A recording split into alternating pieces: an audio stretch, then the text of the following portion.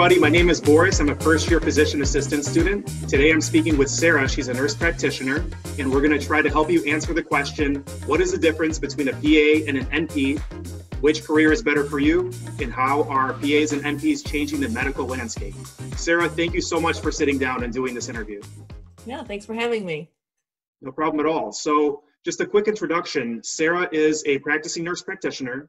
She also has a PhD in education and is involved in the education process at our local NP program. So we're definitely going to talk a little bit about that. But the first things I wanted to ask Sara is just about you a little bit. When did you become interested in medicine? Well, actually, it's over 25 years ago. My friend and I decided to be a volunteer candy striper at a local hospital, you know, with the red and white uniform. And that kind of blazed the trail into nursing and medicine in general. I got to really love spending time with a vulnerable population in the hospital setting. So that started the process of nursing and then finally nurse practitioner. Okay. How long did you practice as a RN before you decided to go on to be an NP? Actually, I went to licensed practical nursing school first. It just was more conducive to my work schedule. I was working and paying the bills on my own. So I did the licensed practical nurse certificate and worked as a LPN in an office setting for a while, going on for my RN. And by the time I was an RN, I worked probably about 4 or 5 years as I'm going on for my bachelor's degree. And then, you know, each step that I took, I spent some time in that role as an LPN, RN, bachelor's prepared RN, then finally master's degree, nurse practitioner. So as each step went through, I spent some time there and really soaked up the experience in my clinical and school as far as that and my professional life as well. It sounds like a really long journey. Yes, very long. So one difference between PAs and NPs, at least that I think of, is PA seems to be kind of a fast track. You know, you might work a medical job for a little while and then you go straight to PA. It seems like NP is more designed as you have experience in the field as an LPN, maybe then an RN, and then you finally go on to NP. Is that usually how most people do it? Yeah, so to be a nurse practitioner, you need to be an RN, and to get into nurse practitioner school, you need to have some experience as an RN, and that's important.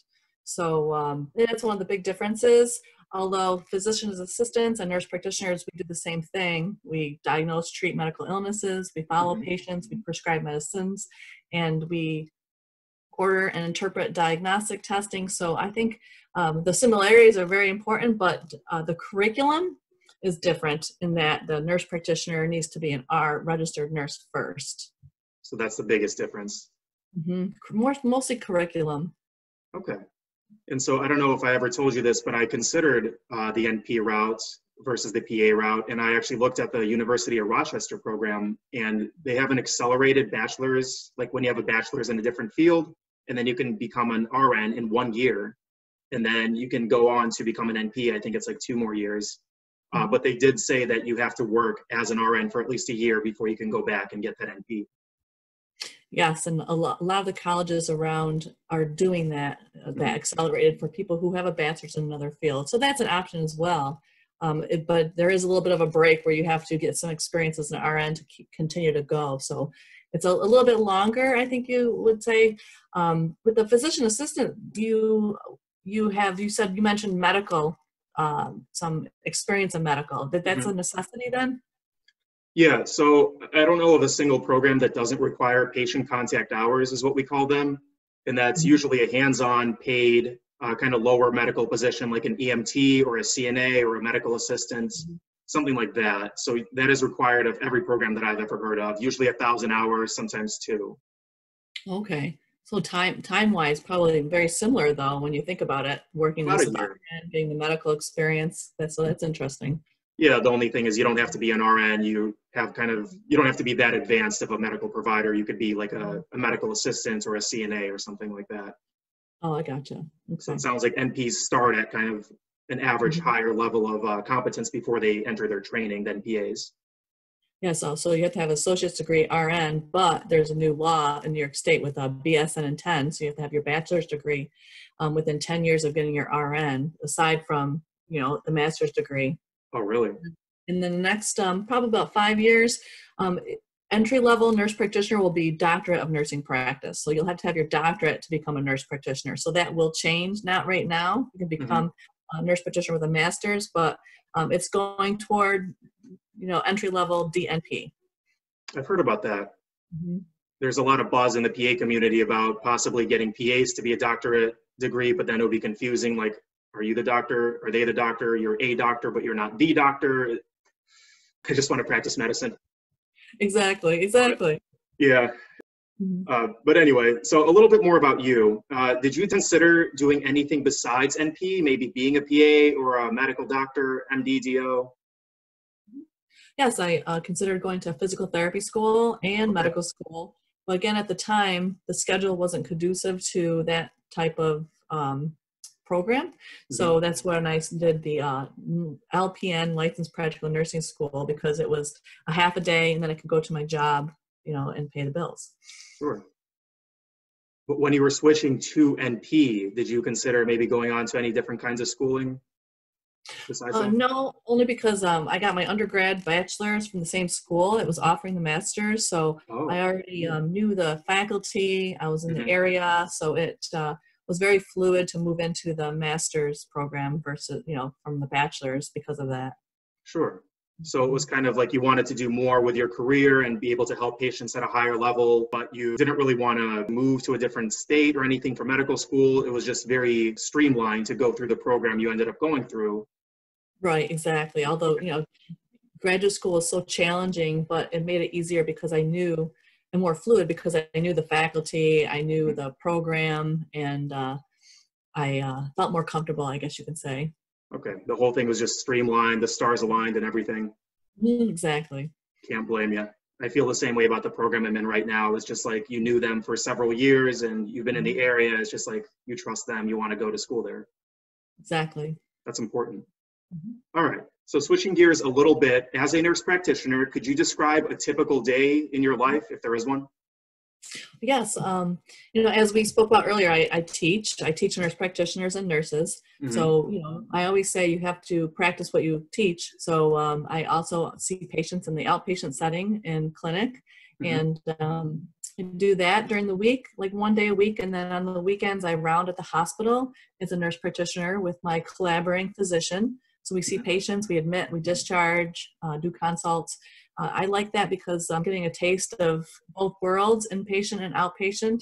I can bring that experience to the classroom with my students. So it depends on the day. I do 3 different things, so it depends on the day. I might be doing a couple different things that day or all 3. Sure. Can I ask you which one you like better, the inpatient setting or the outpatient setting? Well, yeah, it depends actually. The hospital, the patients aren't going anywhere, so I don't get nervous if I'm running behind. Okay. In the outpatient setting, if somebody has a problem and I have to spend more time with that particular person, if I'm running behind, I get nervous. So that's has its advantages and disadvantages. I never actually thought about that. You never have a waiting room backed up when somebody's inpatient because they're already, they're living there for the time being. Yeah, it's less pressure. It's less pressure because I don't like patients waiting. That's my pet peeve. Okay. I think I'd have the same one. I wouldn't want people waiting. And then you also have a lot more available to you at the hospital, more testing, more kind of specialty consults you can just get right there. Yeah, that's a good point too. In the outpatient setting, you really have to think and figure out what you're going to do, when you're going to bring them back. You're looking at the diagnostic testing that you might have done last week or the week before, and you're updating their symptoms. Maybe you haven't seen them in a couple of weeks. So yeah, that's a whole different ballgame. You're right. Good point. Yeah. So your answer is you like inpatient a little bit better just because it's less hectic. You can do a little bit more and you don't have to wait for them, or they don't have to wait for you. Yeah, it's not much pressure, although we do get emergencies. So, you think you have your day planned out and then, 3 people are in the ER waiting to be seen. So a little unpredictable. That's probably true. The acuity of the patient who's inpatient is probably much higher than your typical walk-in ambulatory outpatient person. Exactly. So your day is a little more predictable in the outpatient setting. Yeah. And inpatient, you really don't know when you're going to be done with your day, but that's okay. Sounds like either one, you just don't really know what you're going to get. There's pluses and minuses to both. Exactly, All right, exactly. fair enough. And then as far as teaching goes, how does that work out for you day by day?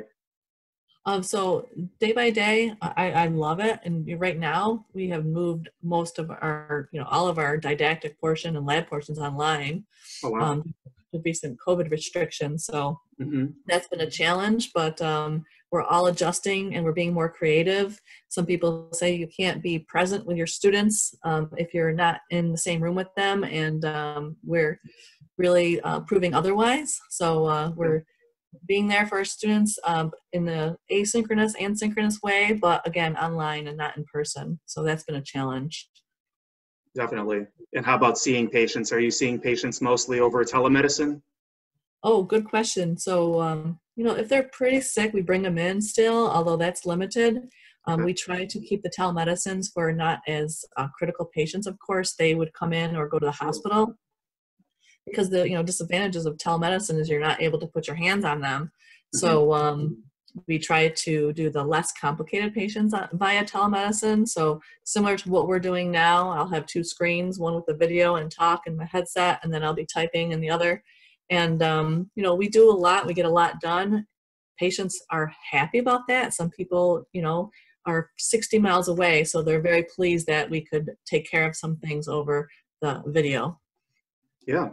Mhm. So in school right now, I'm a first year, so they're teaching us the whole, history and then physical, and then, you do your assessment and plan, you base everything off that. Now your physical is taken away from you. Yeah. So it's just like it's half the exam, but I guess for some people it still works out.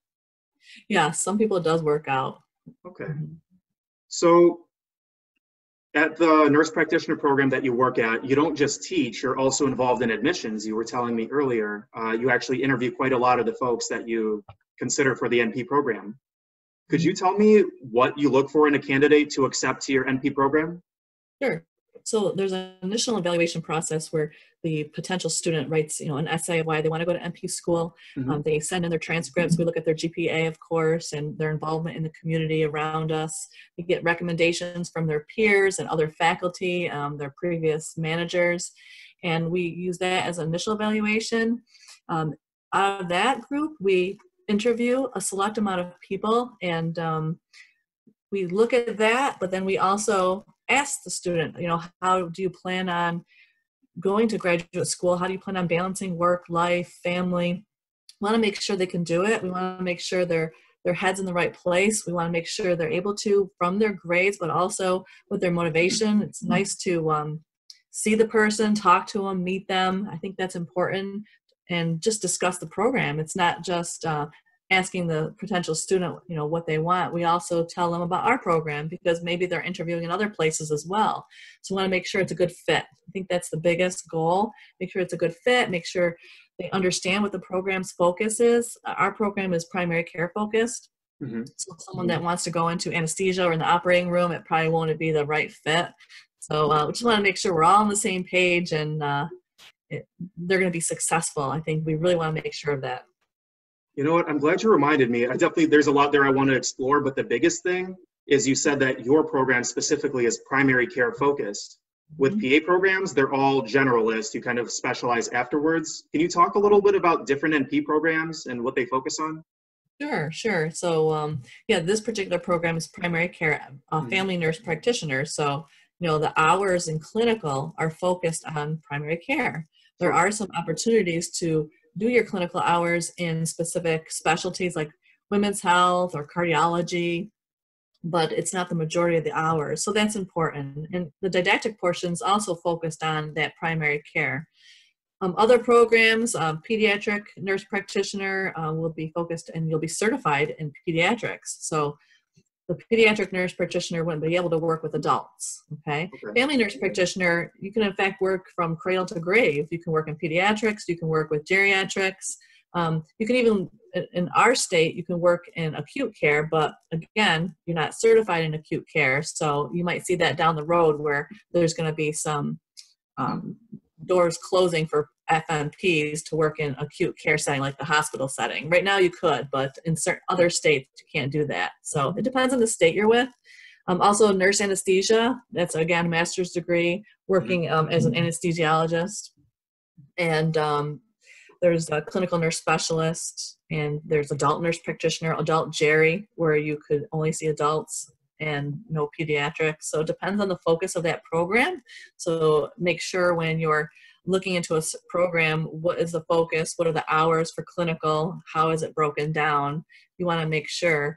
And you could keep an open mind. Like you said, you might specialize after. So I'm assuming you're going to keep an open mind with your clinical experiences that maybe Definitely. your interest may change.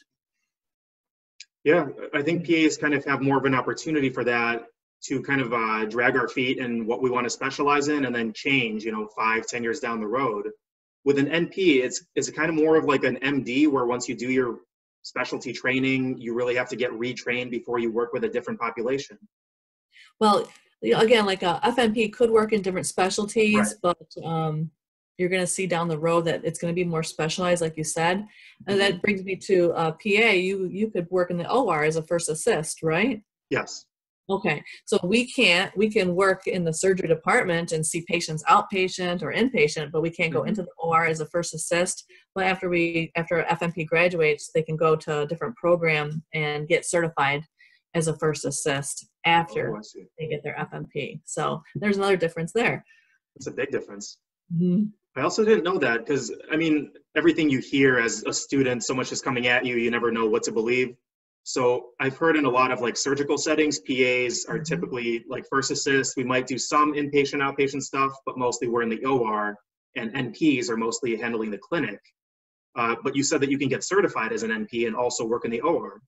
Yeah, we have an NP that's a faculty here, and he got his certification as a first assist. So he goes into the OR, he sees outpatient, he does everything. Okay. So yeah. What does the training involve? Like once you've already completed your NP training, you want to be a first assist. Is it like 2 months, 6 months, a year?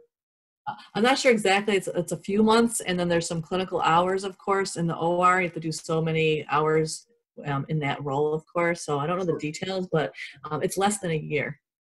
Okay. So it's not insignificant, but it's definitely not like a whole nother 2-3 year degree. Exactly. Yeah. It's very doable. Well, I definitely learned something. So if you want to be an NP, but then you decide you want to do surgery, you could always get that as well. And it's not, a huge commitment to go do more training. So that's cool. Exactly. So another thing is, if you're an FNP, you just graduated, took your boards, now you're practicing in internal medicine, and you decide you want to be a psychiatric nurse practitioner, you could go on for that certification. So you wouldn't have to do the whole program again. You do those specific courses for that specialty, and then you'll sit for the psychiatric nurse practitioner boards. Okay. And those things basically just have everything that, like as an FNP, you didn't get trained for. So maybe it's a year or so, maybe 6 months, whatever the difference is. Exactly. Okay. Well, that makes sense. So I really didn't know that. You can kind of pick and choose. You just need a little bit more specialized training, which might actually be a good thing, to be honest with you. Yeah, because you have your core classes, like your pathophysiology or pharmacology. You have some of those core classes. So if you do go on for another specialty, some of those will be transferable in. Does that make sense? It does. It's kind of reminding me of like a Girl Scout or a Boy Scout belt. You just get your badges and you can get like all these different trainings throughout your career, and you can do all this different stuff. Yep, exactly. That's kind of cool. I think with the PA field, it's kind of similar, but there's no structured training. There's more and more residencies coming out, but it's just like office specific. So it's basically just your resume. There's not as many like structured trainings like for surgery and psych and things like that. So well, how many hours of clinical do you have to complete? I think PA programs are required about 2,000. 2,000. Okay. That's so we have a lot of different rotations, core rotations like psych, primary care, ER, all that good stuff. So that's definitely interesting. I didn't know all that about the NP route. That is interesting, yes. So another big elephant in the room is NPs by law can practice independently, PAs cannot. Depending on the state. But yes, like in New York State, you could practice independently. I think it's important because let's pretend I'm working with a collaborating physician and that collaborating physician decides to retire tomorrow. I technically can still work without the collaborating physician, and that's important, especially, out in rural areas where there's no primary care or there's scarce primary care. I think it's important in that sense. I, by all means, don't plan on opening up a practice. You know, I just don't have that Right. entrepreneurship. I like working with my collaborating physicians. I love teaching. I love doing all this. But people who do, that's certainly, I say, go for it. If you have a plan, a goal, go for it, and you could. So for instance, your DEA license, the license that allows you to prescribe medications, it does not have another physician on it. It's just yours. Right, correct. That's a big deal. I never thought of it Mhm. that way. What's the PA do? What do they, Okay. how do they handle it? So a PA, you have to be hired by a practice and you have to have a supervising physician on paper before you can get your DEA license. Okay, I gotcha. So I never actually thought of it that way, what you said before, like if your physician, God forbid, something happens to them or if they retire or something like that, you technically can't practice. You can't prescribe Mhm. medications until you have another one. If, Yeah, it's interesting.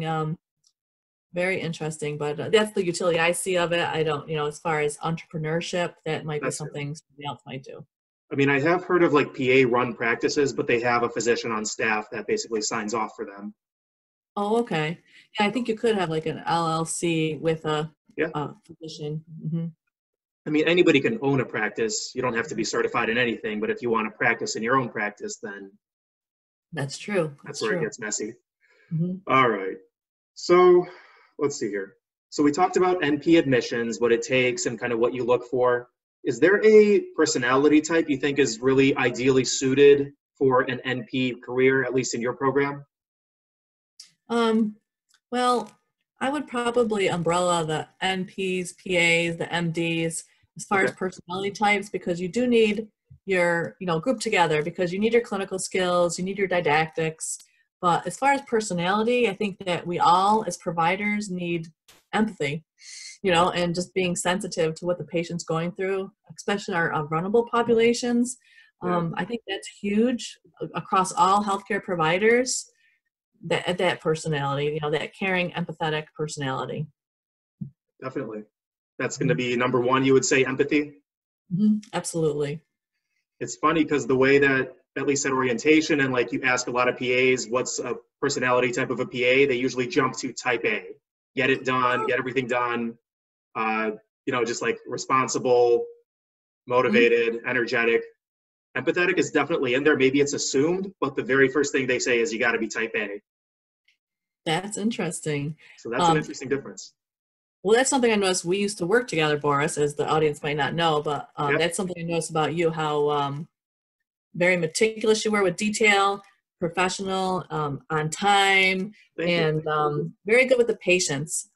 So, I think that shows your personality and that's important. And you're going to have your clinical skills, your didactic, but if you don't have that, it will be very difficult to survive in medicine because That's true. you have to be organized. You have to be paying attention to detail. I mean, these are patients' lives. So Yeah, that's a very positive attribute about you that I've seen before you went to PA school. I appreciate it. Mhm. Yeah, I definitely think you can't be a careless person because one little, zero point zero 0.01 on a lab value could mean if you're in the ER, life or death. Mhm. So And yeah, I just don't see how you could yeah, so practice without if that. that comes out, I see. Exactly. Exactly. It's important. Not everybody has that. Well, I appreciate it. Just so the audience knows, yes, we did used to work together. I was a medical assistant in the practice that Sara works at currently. So how do you see our current medical system changing, and what role do you see providers like NPs and PAs playing in that change? Well, when I think about the future of medicine, the first thing that comes to mind is the shortage of primary care providers, primary care physicians specifically, Yeah, especially in rural areas. So I see the physician assistants and nurse practitioners filling that gap. I see them filling that gap very well. And that's the biggest hurdle that I see. I also see nurse practitioners and physician assistants also being more holistic. We already are, but just integrating other specialties within our practice. Like in my practice, it would be lovely if we had a dietitian working closely with us and yeah, maybe an occupational therapist. So I see more of that, more interdisciplinary care. I'm hoping that will continue. Insurance is reimbursed for that care. hmm So you're saying maybe more of Mhm. a team aspect more than it is now? Yeah, so one point is my dissertation was how healthy behaviors help patients, and the highest thing is diet. So diet affects your health, and I can't even refer a patient to a dietitian without telling them, well, this might not be covered by your insurance, and you might be spending this amount of money, but it's really, really important that you get some one-on-one dietary education. So I think that insurance companies need to come on board with this interdisciplinary approach. Why do you think that is? Because diet is so important, at least for anybody who's tried to take care of their own health. Why do you think dietitians just aren't as accessible, or insurance just doesn't see them very highly, or what's going on with that? I don't know. I guess it depends. I always have a problem with referring for a dietitian, for example. hmm I'm not sure why they're not paying. I think it makes such a huge difference. Maybe we need to spend more time talking with these insurance companies and telling them Yeah. how this would actually help them and save them money, prevent hospitalizations down the road. Yeah. But I don't know. It's mind blowing. Do you see us as primary care providers, or I guess outpatient providers, doing more of that counseling, or is that just not something we can do, not in our scope of practice? Oh yeah, so I do a lot of education, hmm but there's always a barrier of time, and especially an outpatient too. So I'd love to spend an hour with each patient, but that probably Yeah. won't work out with the practice I'm at. And as far as revenue, we have to keep the doors open. So, and I Right. understand that. But yes, I'd love to spend more time with them, but that is a barrier. So, we have patients that are sick that need to be seen. So you can't spend all that time educating. You do spend a little bit of time motivational interviewing and helping them formulate a plan. That's what I went to school. That's what I wanted to do this for.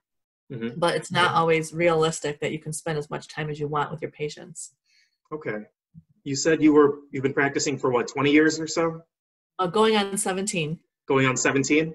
Okay, I rounded way up then, I'm sorry. So, Well, 25 over 25 years in nursing, but going on 17 as a nurse practitioner. as a nurse practitioner? All right, I'm going to put it this way. From your quarter century of medical experience, do you think that what percentage of patients that you see do you think would be conducive to keeping a food diary honestly and bringing it to you as a diagnostic tool? So I'd say about 30% would do that because I've had to have them do that. Really? Um, who would it benefit? 100%. Yeah. Well, Sarah, are you ready for rapid fire? Sure, sure. Favorite food? Black olives. Black olives, just by themselves or on pizza? Both. Oh, really? Okay, you really love black olives. All right, dream vacation spot. Florida. We go to Clearwater, Florida every year. Okay, is that South Florida? Um, no, more on the east Okay, but side. it is by the ocean. Yeah. Oh, yeah, definitely. Okay. Favorite animal? Cats. Cats? Mhm. There's a cat tree behind me, but the noodle cat's not in there right now. She's usually here. iPhone or Android? iPhone. iPhone? All right, favorite 90s TV show? Well, I'm dating myself because I am a lot older. So I go back to Three's Company days in the 70s and 80s. Okay, I don't think I was quite alive yet, but I've definitely heard of Three's Company. I Yeah. know the song. Yes, John Ritter. Yep. I didn't know that part. All right, and last question. If a tree falls in the woods and nobody is around to hear it, does it make a sound? Yes, it makes a sound. It does? Yeah. Okay. So the last person I interviewed on this channel was a medical student, and he answered that very technically. He said, well, yes, of course, it's not based on the observer, it's based on the frequency. I was like, okay, dude. Okay. Whoa. He went all the way into the physics of it, Oh, I love it. but I guess so. It does make a sound. So he was right. He said he would say that. All right. Well, Sarah, is there anything else you'd like to say to the pre-med, pre-nursing, pre-PA, pre-NP students watching this? I'm grateful that you allowed me the opportunity to talk about our professions. In an amicable way. I love that, and I'm very passionate about physician assistants, nurse practitioners, MDs, PTs, all of us working in synergy. And I want you to let you know that my primary care provider is a physician assistant. Really? Mhm. And How does that work I've out? all my providers along the years have been either a nurse practitioner or a physician assistant, because I trust them. I know I'm going to get more time, and Wow. good one-on-one. I'm very pleased with my PA. I've heard that from a lot of people. They actually prefer having a PA or NP because we do have a little bit more time for them. We actually listen. I've heard that too. Mhm. So, Yep.